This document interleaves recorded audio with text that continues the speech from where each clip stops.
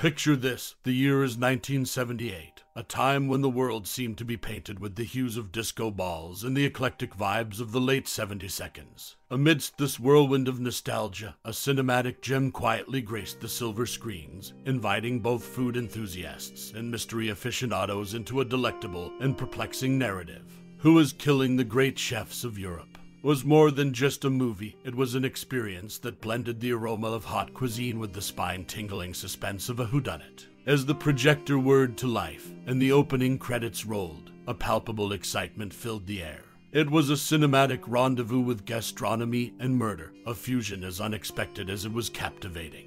The film's culinary stars and their culinary creations danced across the screen, each more mouth-watering than the last. But beneath the artistry of these culinary delights lurked a shadow of death, a series of murders that challenged both the detectives and the audience to unravel the deviously woven tapestry of motives and clues. Perhaps you recall that moment when the seemingly innocent meal preparations took on an air of suspense, when the simmering sauces mirrored the simmering tensions among the characters. Or maybe it was the surprising blend of comedy and suspense that kept you glued to your seat, leaving you uncertain whether to laugh or gasp in shock. And now, let's fast forward to the present moment. As we gather the cinematic crumbs of nostalgia, let's delve into some lesser-known ingredients that contributed to the making of this unforgettable movie. These intriguing tidbits not only add flavor to your reminiscence, but also provide a fresh perspective on the genius behind the scenes, the inspirations that shape the plot, and the unexpected anecdotes that color the narrative. So, my dear reader, viewer, as we prepare to dive into these captivating morsels of information, take a moment to sip your metaphorical cinematic wine and let the memories of Who is Killing the Great Chefs of Europe swirl in your mind. Who knows, you might uncover a hidden ingredient that has been dormant in your memory all these years. And now, without further ado, let's embark on this culinary and cinematic journey, exploring the savory layers of facts that have been simmering beneath the surface. Get ready to be amazed, intrigued, and transported back to the era when murder mysteries were seasoned with a dash of elegance and a sprinkle of dark humor. Who is Killing the Great Chefs of Europe is a 1978 movie that blends comedy, mystery, and culinary elements in an engaging narrative.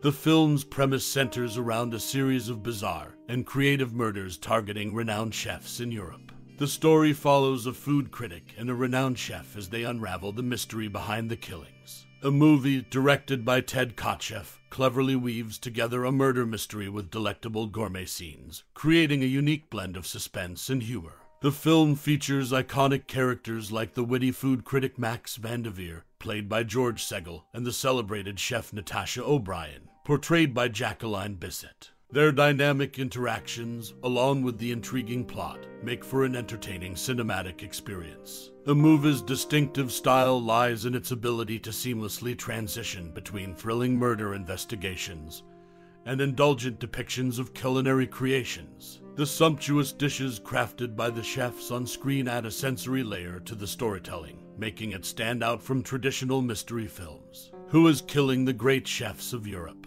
made a notable impact on popular culture by combining seemingly unrelated genres and appealing to a wide audience. It captured the essence of both food enthusiasts and mystery lovers, leading to its lasting influence. The film's innovative approach to storytelling paved the way for similar genre-blending movies in the future, inspiring filmmakers to experiment with different thematic elements. In summary, Who is Killing the Great Chefs of Europe is a 1978 film directed by Ted Kotcheff that ingeniously combines mystery, comedy, and culinary arts. Its iconic characters, unique style, and successful fusion of genres have left a mark on popular culture, influencing subsequent films. The movie's legacy lies in its ability to captivate audiences with a flavorful concoction of suspense and gastronomy, making it a standout cinematic experience. In a culinary whodunit that keeps the taste buds tingling, the 1978 film Who is Killing the Great Chefs of Europe serves up a delectable mix of mystery and gastronomy. Based on a novel that took a different approach, the film tantalizingly shifts the reveal of the murderer to the nail-biting climax. Interestingly, the cinematic representation of the Grand Kitchen within Buckingham Palace is not a result of British location scouting. Instead, the lavish setting was brought to life at the new Lido restaurant in Paris. This artful choice blends European elegance and cinematic convenience seamlessly. Devotees of the source novel will be intrigued to know that the film departs from the original narrative in its portrayal of the killer. While the novel disclosed the murderer's identity upfront, the film teases the audience until the closing moments. Even more intriguingly, the identity of the perpetrator differs between the printed page and the silver screen, adding a twist that keeps fans guessing. Not just a feast for the suspense-hungry, the film's source material, and a surprising twist, also dishes out delectable recipes for each sumptuous dish. This literary culinary tour provides readers with the chance to recreate the movie's gourmet delights right in their own kitchens. Who is Killing the Great Chefs of Europe serves up more than just suspense. It offers a cinematic taste of gourmet intrigue and a fresh take on a murder mystery classic. With its culinary capers and unexpected twists, this 1978 film reminds us that in the world of movies, much like in hot cuisine, a dash of surprise can be the most delicious ingredient. The 1978 film Who is Killing the Great Chefs of Europe has a tantalizing backstory that connects the culinary world with the silver screen. Originally distributed by Warner Brothers but produced by Lorimer, the movie's distribution journey took an interesting turn. During the 1980s, it found its way onto home video and non-Warner Bros. territories due to its Lorimer origins. However, when Lorimer was acquired by Warner Communications in 1989, the film made its way back to the Warner Bros. Fold. Interestingly, the film almost had a different director at the helm. Acclaimed filmmaker Milos Forman was once slated to take charge of this tantalizing tale. Although this opportunity ultimately went in a different direction, one can't help but wonder how Forman's distinctive touch might have flavored the film. The movie's roots can be traced back to the source novel Someone is Killing the Great Chefs of Europe, penned by Nan Lyons and Ivan Lyons. This cinematic adaptation hit theaters about 2 years after the novel's 1976 publication. The intrigue didn't stop there, as the novelists later crafted another culinary-themed tome titled Someone is Killing the Great Chefs of America. In the grand tapestry of cinema, Who is Killing the Great Chefs of Europe stands as a reminder of the intriguing paths films can take, from production houses to potential directors, and from literary inspiration to on-screen creation. As the culinary and cinematic worlds entwine, this film remains a delectable slice of cinematic history. Food critics' theoretical feast takes center stage in 1978 culinary whodunit film in the world of gastronomy and mystery. The 1978 film Who is Killing the Great Chefs of Europe carved a unique niche with its delectable blend of cuisine and suspense. At its heart lies the enigmatic figure of food critic Maximilian Van de Veer, portrayed by Robert Morley. Van de Veer's role extended beyond the screen, as he penned an article proposing the world's most fabulous meal.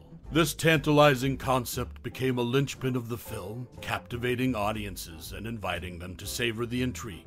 As producers envisaged a revival, the film also courted the possibility of being a comeback vehicle for the iconic Brigitte Bardot. Eager to rekindle her cinematic prowess, Bardot's potential involvement added an aura of glamour to the project, leaving fans and critics alike eager to witness her return to the silver screen.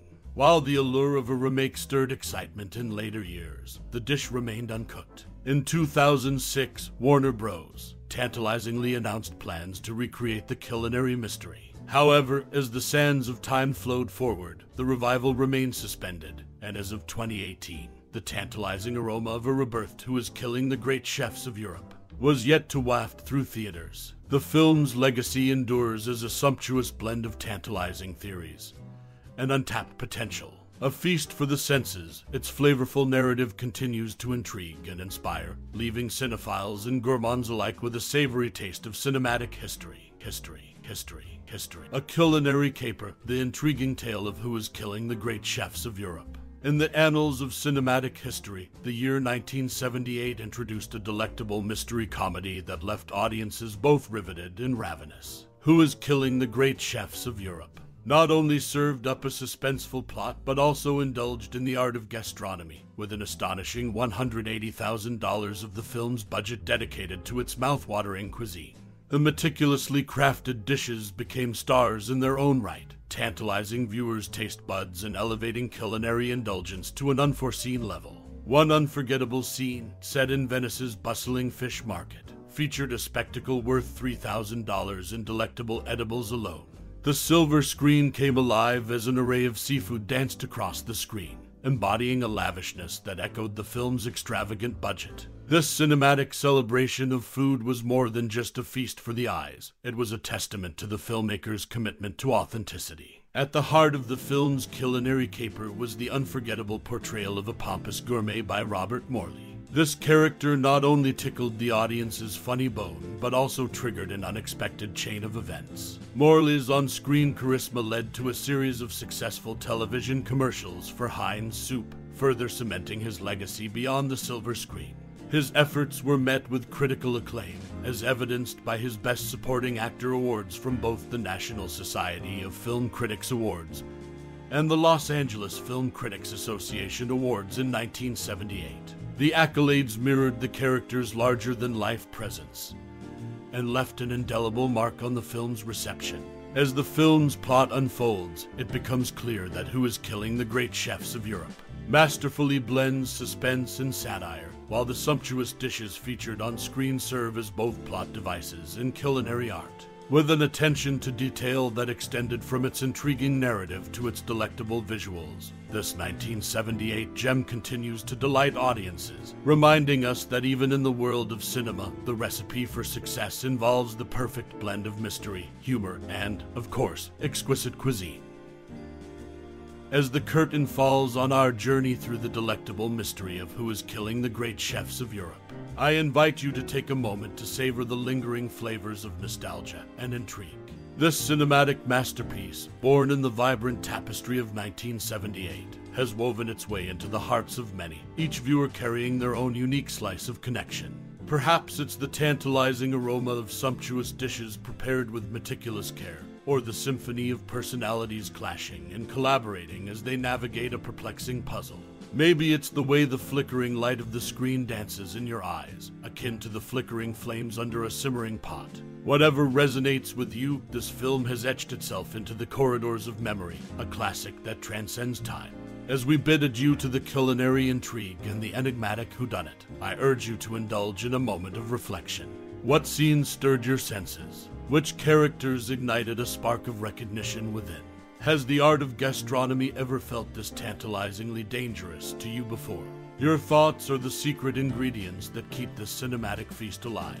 Share with us your musings, your cherished recollections, and your personal connection to this masterpiece. Join the symposium of minds who have reveled in its allure, and together, let's celebrate the enigma that is Who is Killing the Great Chefs of Europe. Your memories are the spices that enrich our collective tapestry. Thank you for embarking on this cinematic journey, for sharing your thoughts, and for keeping the spirit of this film alive in your own unique way.